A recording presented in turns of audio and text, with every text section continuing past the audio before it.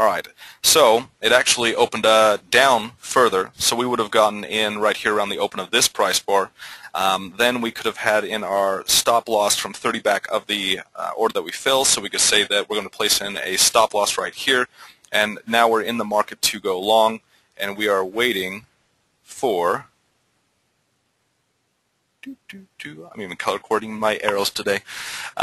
So we'd actually be waiting for the market to move forward a set amount before we'd actually move our stop at all. So the stop would stay right here. Let's take a look at what the parameters would be for sitting in like that trailing stop. Say we're back at this time and we had placed in an order. Say we had used a, let's see, I need to move my market back forward. Alright, we were back in time, we were over here, and we had placed in an order, and we had placed in an order to go long with a stop loss that we set 30 ticks back, right? Because that's what I set it for right in here. And then we also put in an option for a jump stop. We could have said that, you know what, we are going to leave my stop 30 ticks back until, let's see, until the market moves at least, let's say, 30 ticks forward. I want the market to move 30 ticks my direction, and once it does that, once it's got a healthy move forward, let's go ahead and move that stop. Instead of keeping it 30 ticks away from my initial entry price, let's move it 10 ticks away from where I initially entered in. So once the market moves 30 ticks forward, I'm actually going to move my stop loss forward to just 10 ticks away from the fill price. So I actually would be moving that stop order forward 20 ticks. Okay, and then at that point, it would just do nothing. It would just stop. Unless, then I also came in and said, once we've done that initial jump, let's do a jump trail, and let's say that, alright, and if the market moves again, let's say something smaller, like 10 ticks my direction, go ahead and move another 5, okay?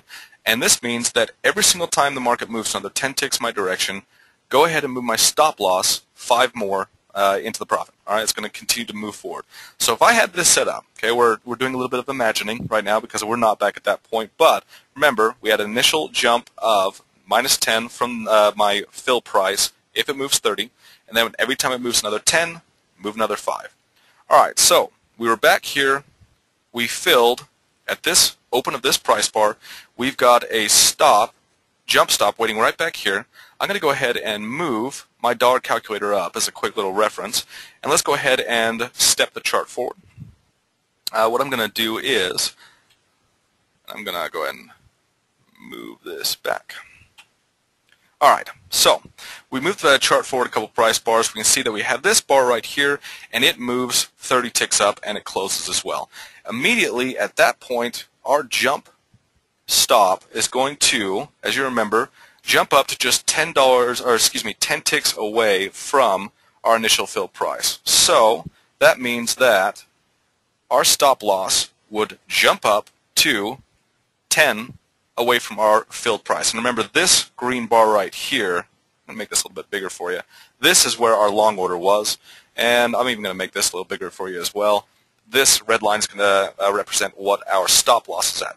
Now we've had the market move 30 ticks our direction, and so now at this point it's actually going to stay right here. Now, from there, we also told it that if we move an additional 10 ticks, I'm going to make ticks my default, okay?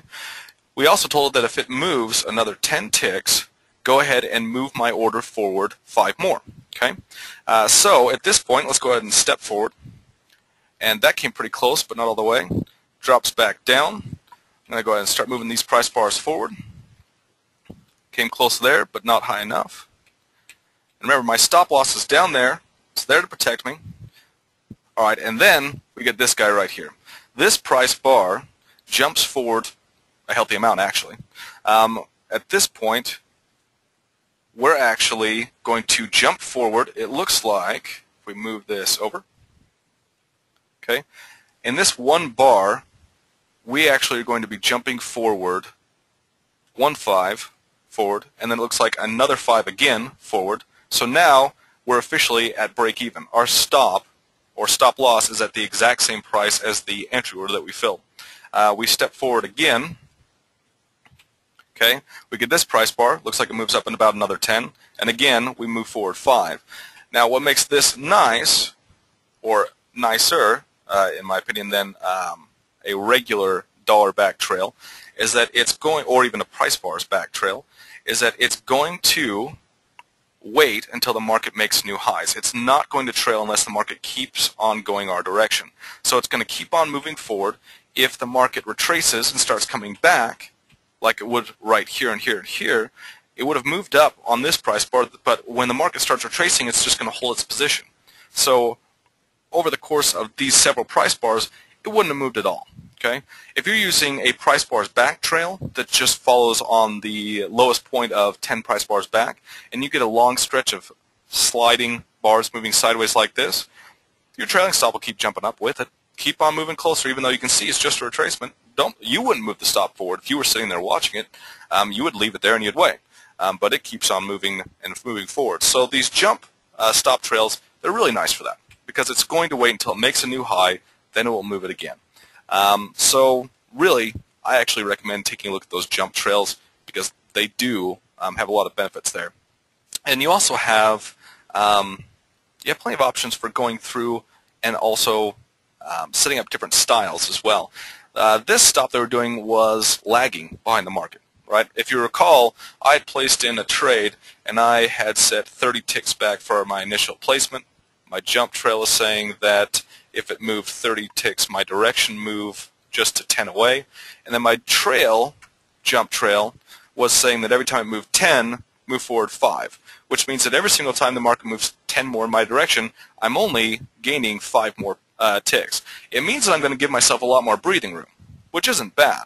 But at the same time, you're going to have a stop loss that gets progressively further and further away from the market. Okay, so for this reason, it may not be what you actually want to use. You may want to use something that's actually more aggressive. Something like, say, if the market moves forward 15 ticks. No, let's say if the market moves forward.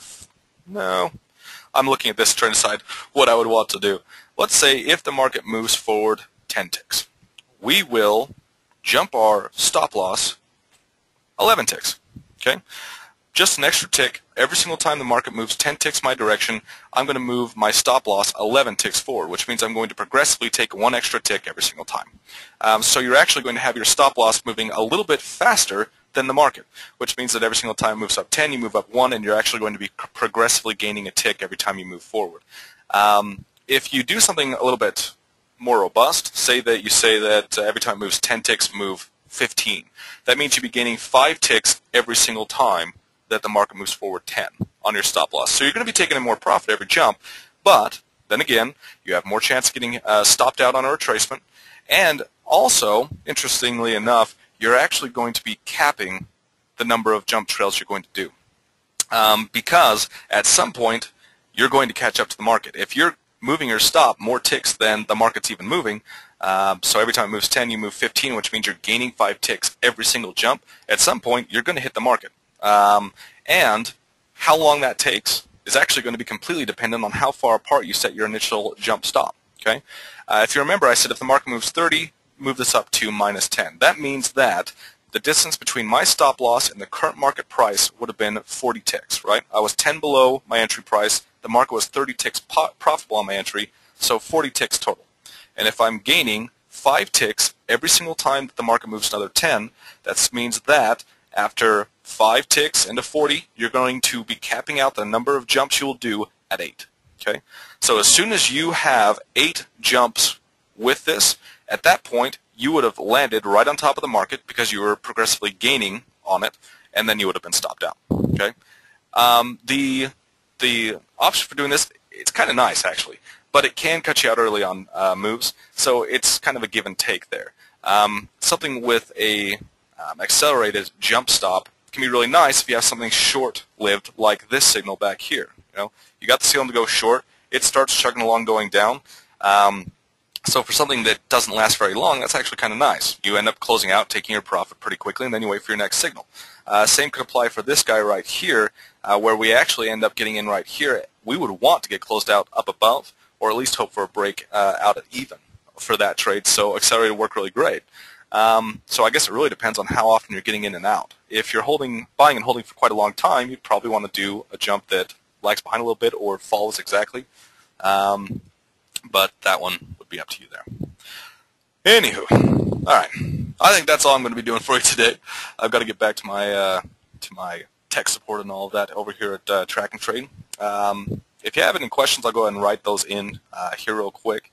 And if you ever have anything you want to know more about from me, go ahead and just give me a call or let us know. Talk to Paul, and you're going to be set up pretty nicely there as well. So, anyways, I hope you really enjoyed the class today. I jumped around a little bit. I said I was going to talk mostly about trailing stops and adjusting indicators, and in the end I'm talking about jump stops and placing in trades because it's just more entertaining that way. I hope you had fun. I'll see you all again next time, and as always, best of trades, everyone.